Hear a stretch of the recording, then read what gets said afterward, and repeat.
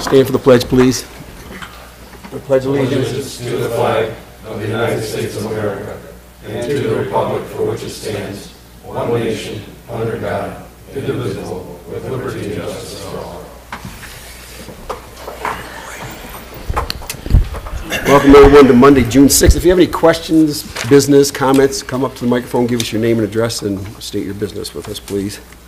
Call the roll. Cedar? Here. Foley? Here. Kinswatter? Here. Kleeman? Here. Cuffa? Here. Report? Here. McCartney? Here. All present, Your Honor. All right, thank you. Well, number 4, consent agenda. A, City Council minutes of May 16th, 2016, regular meeting, recommendation approve. B is the cemetery trustee minutes of 3/1/16, recommendation receive. C is the planning commission minutes of 4/13/16, recommendation receive. D is the historical commission minutes of 4/14/16, recommendation receive. Harbor commission minutes is E, 5/21/16, recommendation received. And F is the resignation from the historical commission, except with regrets. Motion to approve A through F as presented, Your Honor. Support. All right, the motion is made to support. Any questions? All in favor, say aye. Aye. Opposed? I would like to make sure that we send a nice letter to Fred Arnold. He has served on the Historical Commission 18 years. Can you make sure we send him, and maybe we should give him like a little certificate? Can that be in order, Mr. Freehand? Yeah. Can we put that in the works? Second. All right. All right. We will go to number 5 then. Resolution number 1607, adoption of the 16-17 fiscal year budget, millage levy, and appropriation acts. Mr. Booth. Okay, Your Honor, included in your packets in council is a resolution to approve the 2016-17 annual budget for the City of St. Clair. The budget maintains the city's operating millage rate at 13.0581. The general fund is balanced with revenues and expenditures at $3,553,541. This is a slight decrease. It decreased $883 when compared to our prior year budget. And I ask for council's approval of the resolution. I'd move to approve the resolution. Support. All right, the motion's been made and supported. Is there any questions? Anybody in the audience with a question? All right, call the roll, please. Kinswatter? Yes. Kleeman? Yes. Cuffa? Yes. Report? Yes. McCartney? Yes. Foley? Yes. Cedar? Yes. Resolution adopted. Thank you. We'll go to number 6, Port Administration. Mr. Booth. Nothing this evening, Your Honor. Any questions from Mr. Booth tonight? All right. Mr. Downey, do you have anything? Nothing this evening, Your Honor. All right. See his city departments. Anybody? Can I backtrack to Booth, please? Sir.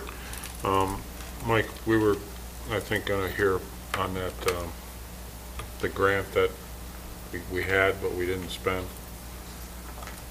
I'm sorry. The crushed up tire grant. Scrap tire grant? Yes. That will be a little bit later in the, let's see, under new business, approval for the row professional. I'll give you an update at that point. We have the one that we currently have, and then we have one that we reapplied for. It's kind of on hold, yeah. It's still on hold, Okay, that's all I. unfortunately. Thanks. I'd like to have them both together. Right. All right. Anybody else? All right. We'll go to D, authorities, boards, You had commission. departments. Oh, I'm sorry. Oh, I'm sorry, Katie. She was on her way. Whoops. I just have to formally offer advertising on the new shuttle van. If any business in the city of St. Clair or anywhere else where would like to advertise, we will be doing it on the windows of the new shuttle van. And they can contact me at the harbor at 810-329-4125, or they can go to our website, stclairboatharbor.com, if they are interested. Did you say business or businesses? We have multiple spots, so Multiple multiple windows? businesses, yeah. We're just going to set it up as a first come, first serve if anyone's interested. The second thing is that I needed to announce that the launch is not going to be reversed like we originally planned after we did the personal watercraft installation. And that's it. How's that working out? Leaving it the way it is, it's been fine. Good? Yeah. Okay, good. Okay, Good, thank you. Thanks, Katie. thank you. All right. Now we'll go to D. Any boards, commissions, committee chairs, council reps? Yeah, I got one, Bill.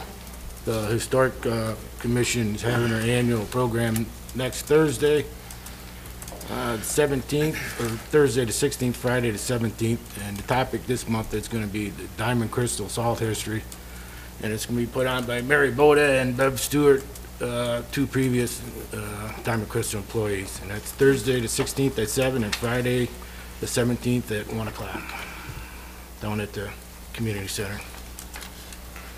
Thank you. Anybody else? All right, let's go to number 7. Do we have any unfinished business tonight? Yeah, I have one, Bill. I'd like to make the motion that I renew the motion to purchase the property at 9116 Cedar Street and donate it to Habitat of Humanity. I'll second your motion, Mr. Clay. What, okay, what's that address? Can somebody give me that address? 916 Cedar Street. 916. Okay, so the motions, would you say the motion again, please? I renew the motion to purchase the property at 916 Cedar Street and to donate it to Habitat for Humanity. And it's been supported by Member I McCartney. second. All right, the motion's been made by Member Kleeman and supported by Member McCartney. Is there any discussion, I questions? do have one question. Did the city receive a donation to purchase this land? I'm sorry? Did the city receive a donation to cover the cost Cost of buying the property? the, per legal's direction, the check has been mailed back and pending tonight's, what happens at tonight's meeting. The property needs to be purchased by the 15th of June. All right. Any other discussion? Can it be one motion, or does it have to be two? The motion to renew is a single motion. It's a resuscitation of the motion made on May 2nd. Anybody else? Anybody from the audience, anything?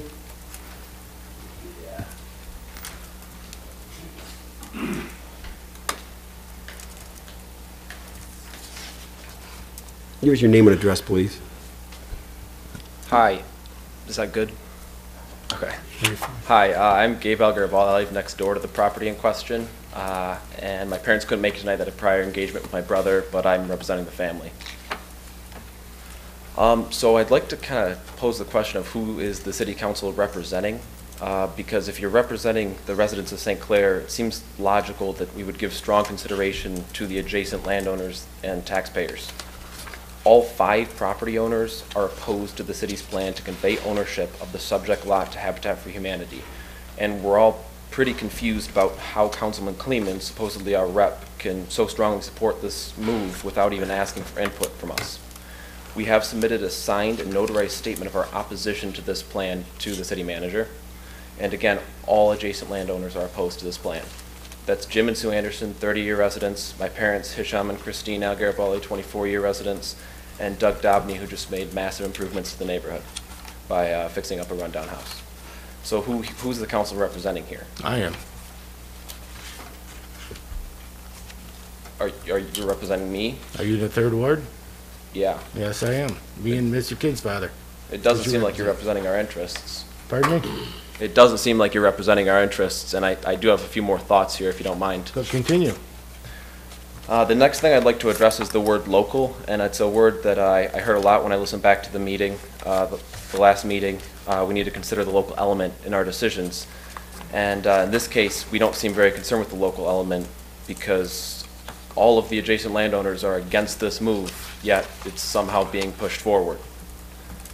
And the idea that the council will consider conveying land to an entity that is not local and does not pay city taxes instead of allowing the private market to take its natural course does seem out of touch when you have 2 of the 3 families that own land there. They're interested in buying that land, so there's no void here. There's no place for the city to step in. Government involvement really isn't necessary. I've also got a few quotes from the last meeting. One, what happens to that property doesn't matter to me. That's on the CTV website, 3840 into the meeting. For the people in my neighborhood, my family, my neighbors, it does matter. It's important to us what happens to this property, and I'm a little bit surprised that that statement would even be made. And then another one, isn't the city better off with a house on that property rather than just another lot split? Councilman Kinsvader pointed out 30 seconds after that statement that the council had just approved 3 lot splits 2 minutes before this discussion, so that does seem fairly selective. And then another point is who's to say that another home wouldn't be built through the private sector? And who's to say that that home wouldn't have a higher taxable value than the home built by Habitat for Humanity? And then this brings me to the word materiality.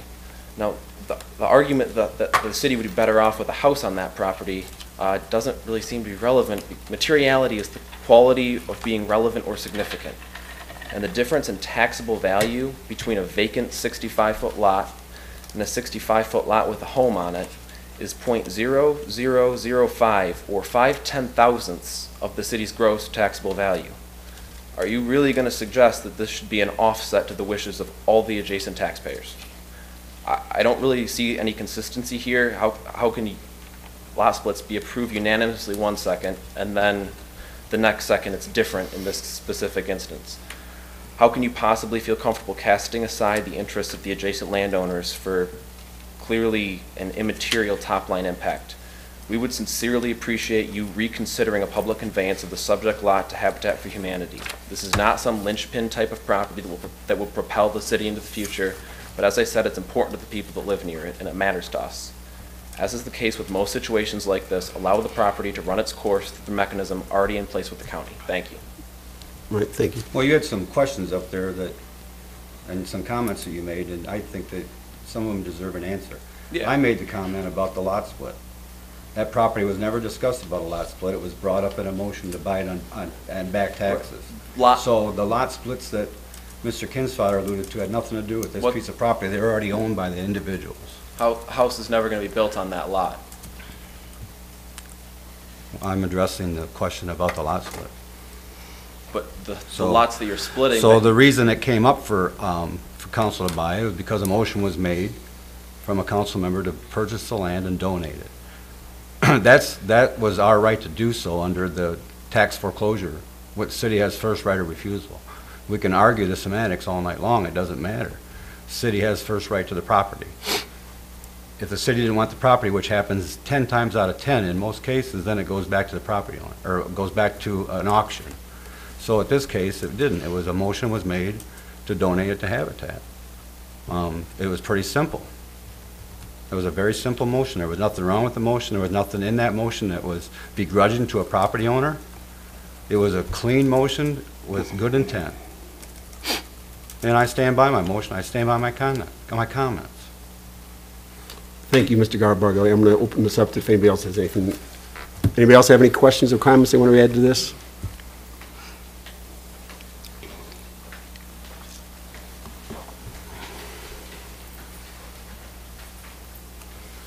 Yes, Jeff McLeod, 1022 South 10th in the neighborhood.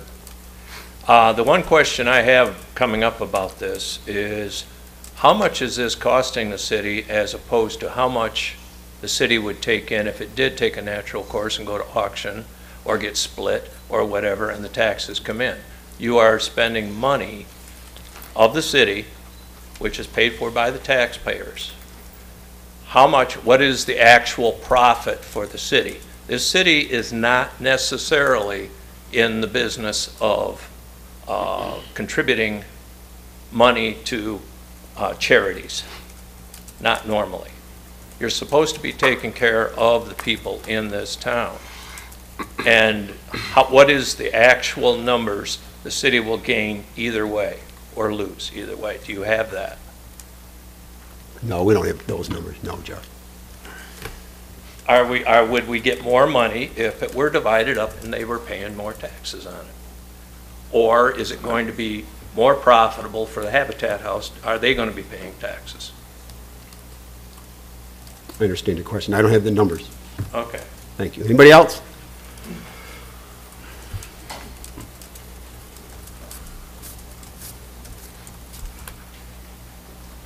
Good evening, everyone. I'm Dan Moore. I live at 612 Clinton. I'm not in the proximity of the property, but what I would like to know, if the city decides to go this route and buy vacant land or buy property, is it something that they look to continue to do with Habitat in the future? Because I invest in properties, I rehab homes, and this is kind of competition for me. But I am a big supporter of Habitat Humanity. They do great work.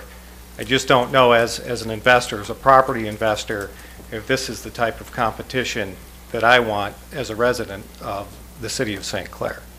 Thank you. Thank you. Anybody else? I'll ask if you have anything new, if it's just going to be, I don't want to say the same thing, but if you have something new to add, please come on up. If not, I'm going to ask for the roll call. Your Honor, it will require 5 votes to carry. Yes. I'm going to ask, Annette, would you read that motion back to us, please?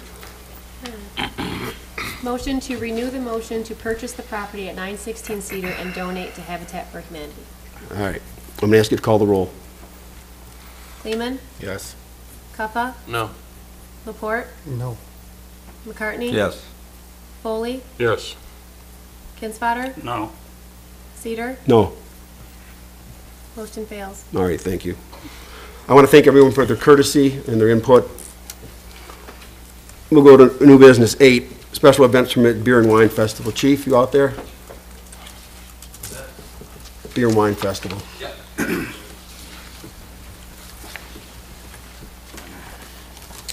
I have 2 requests here tonight, Your Honor. I'm in receipt for request for approval of the special events, the Ultimate Fun Productions and the Social Connection partnering with the St. Clair Chamber of Commerce is requesting approval to host their 2nd annual St. Clair Beer and Wine Festival that will be held on Friday, August the 5th from 6 p.m. to 11 p.m. in the Plaza Park. They have all the necessary documents been received and in compliance with the city ordinance. I respectfully recommend approval of this event. Motion to approve. Support. All right, motion made, supported. Questions? All in favor, say aye. Aye. Opposed? Special I have events no- permit Wellington Financial Client Appreciation Event. Yes, Your Honor, this is their annual appreciation, client appreciation that is scheduled for August 20th from 10 a.m. to 7 p.m. at their location of 302 Thornapple. They also request to have a couple of the roads shut down, barricades that they do every year. They have also the necessary documents and they're in compliance with the city ordinance, and I respectfully request approval of this event. Motion to approve. Support. All right, motion made, supported. Any questions? All in favor, say aye. Aye. Opposed? Thank you, Your Honor. Thank you. All right, we'll go to C. Mr. Freehand is here tonight for a letter of consent for the Network to Freedom application. Do you want to touch on this a little bit, Bob, or?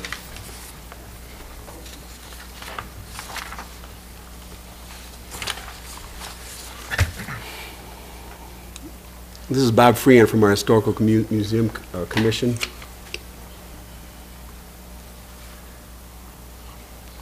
Mr. Mayor, members of the council, I think you have received a copy of the letter. What we're requesting is that the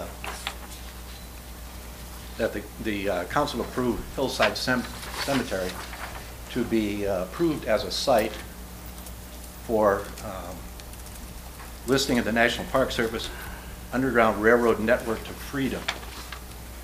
And the primary reason for that is that there are 4 people buried in Hillside Cemetery who were heavily involved in the Underground Railroad.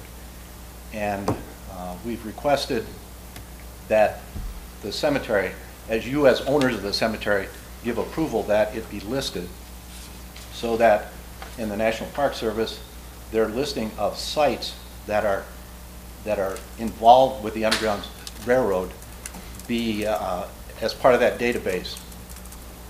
There's a lot of research that is going on right now about the Underground Railroad and people that were involved in it.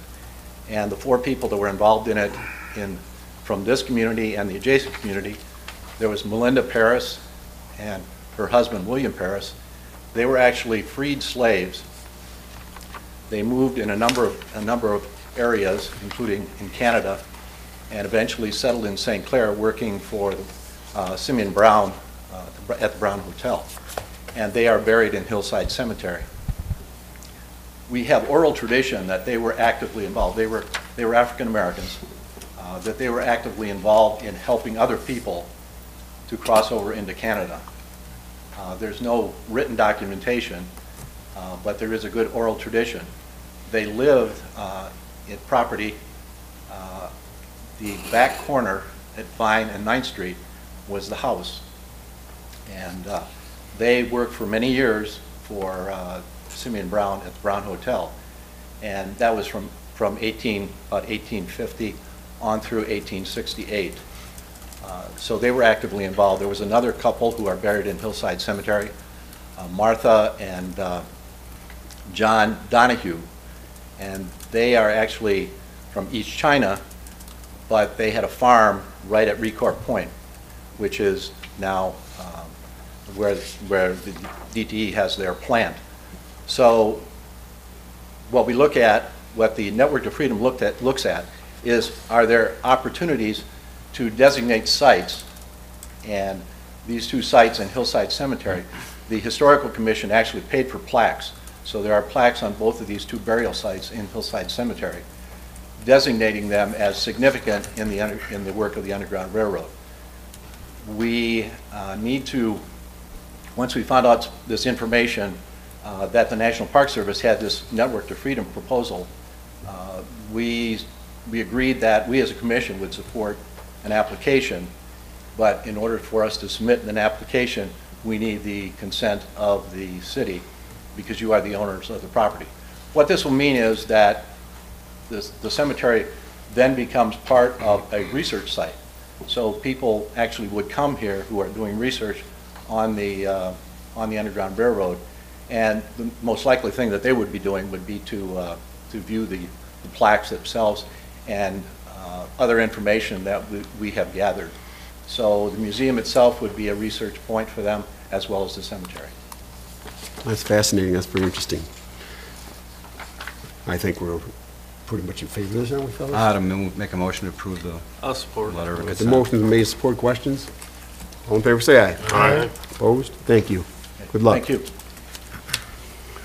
All right, we'll go to D, approved proposal from Rural Professional Service Company for scrap tire grant project services. Mr. Booth. Okay, the city has received confirmation from Ace Asphalt of Port Huron that they will supply materials to complete the scrap tire work that we'd like to bid out. Tonight, I'm asking for council's approval to move forward with the bid design process. In your packet from Rowe, you have a proposal for them to do the work, and this would repave Truant Street from Glen Eagles to St. Andrews, and Vine Street from Kearney to Cox Road. Thought on Truant is if we finish that stretch of the road, we can then start feeding off from that. Glen Eagles is in poor condition, the Highlands and that. So if we start that base road, I think then we can feed back off from it. I did confirm with Rowe that if the bid comes in high, we do reject it, that they will only bid us for, or excuse me, bill us for whatever portion of the design that's required to put the bid packet together. Is Troon a local and Vine major? Yes, Troon is local and Vine is major. And the major streets, as of our last audit, had $465,000 available, and the local streets had $263,000. So we do have funding available. I'd make a motion to approve the proposal. I support. All right, the motion's been made and supported. Is there any questions? Yeah, I have one, Bill. Will these road will be doing the testing, compaction testing, concrete breakage and They'll stuff be like doing the all the design and all of the construction piece of it. Yeah. that? So they'll be doing Yes. the test? Anything else? I'm sorry. The rate comes in, typically our engineering costs are about 20. If you look at the rate, or the amount they're looking to charge us, the $25,960, it's closer to 10%, so Does it, I think it's fair work. And they've done work for us before and done, I thought, quality work, so. does AEW do this, Mike? They have not been involved in scrap tire. That's why we went with Rowe. They approached us, I guess you'd say. Anybody else? Call the roll, please. Puffa? Yes. Laporte, Yes. McCartney? Yes. Foley, Yes. Kinsfater? Yes. Kleeman? Yes. Cedar? Yes. Carried, Your Honor. All right, thank you. Let's go to number 9, claims and accounts, May 20th, May 27th, 2016. Any questions? Hearing no questions, Your Honor, I make a motion to approve as presented. Support. All in favor, say aye. Aye. Opposed? Number 10 is public comment, public questions. If anybody has anything come up, give us your name and address. We'll give you about 3 minutes or so, and then just tell us what's on your mind. Mayor, Yes. I just need to add something to the Beer and Wine Festival application. Last year, they requested to have banners at the boardwalk rail, and they're going to request that again. Do you recall the banners were 3x8 hung at the boardwalk, and they are requesting to have them up June 23rd to June 27th during the art fair, and July 3rd to July 5th during 4th of July. They want them up during the 4th of July? Correct. Did we do that last year? Yes. Did we allow it? Yes. Didn't they do bull races last year, too? They did not. Well, they didn't get approval through council for that, so I don't know. We did it on a If they trial contacted basis. Riverfest or I not. don't think- yeah. So it would be temporary sign permits through the building department. What's those dates again they want them up there? Say- June 23rd to 27th and July 3rd to July 5th. It's an extra day to take up and take down.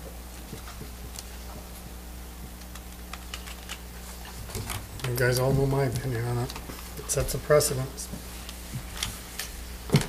But we did it last year, right? Yes, we did. We already set the precedent. I'll make a motion to approve it. I'll support that. All right, motion made and supported. Questions? Better call the roll. Okay. Laporte, No. McCartney? No. Foley? Do we have permits applied for? I mean, they applied for permits and we're voting on this, or you think they're applying for permits and we're voting on this?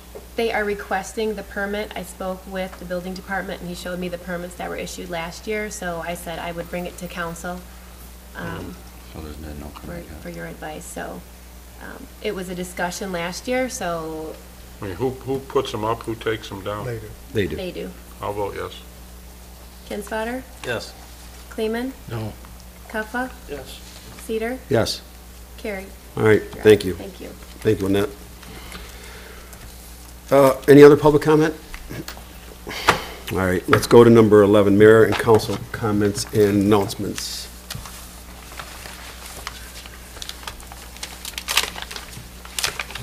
I will not be at the next meeting. I will be out of town,